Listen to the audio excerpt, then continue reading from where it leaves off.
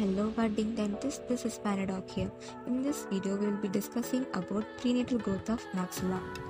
At the 4th week of intrauterine life, a prominent bulge forms on the ventral aspect of the embryo corresponding to the developing brain. This prominent bulge is called as frontonasal process. Underneath the frontonasal process, a shallow depression is seen which corresponds to the primitive mouth. This is called as stomodium. It consists of oral grooves, maxillary process and mandibular arch. The floor of the stomodium gets thickening, giving rise to buccopharyngeal or oropharyngeal membrane, which separates the head and neck from the forehead. By around the 4th week of intrauterine life, 5 brachial arches arises and gives rise to skeletal, muscle, connective tissue and neural component of the future face.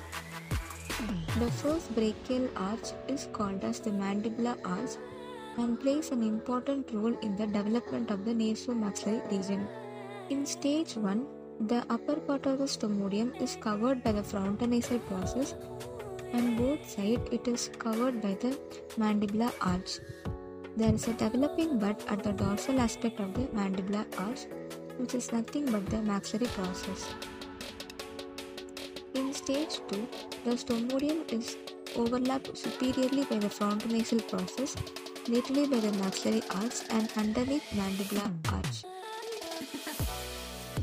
There is a bilateral localized thickening of the frontonasal process, which gives rise to nasal flapels, which in turn gets thickened and forms nasal pits.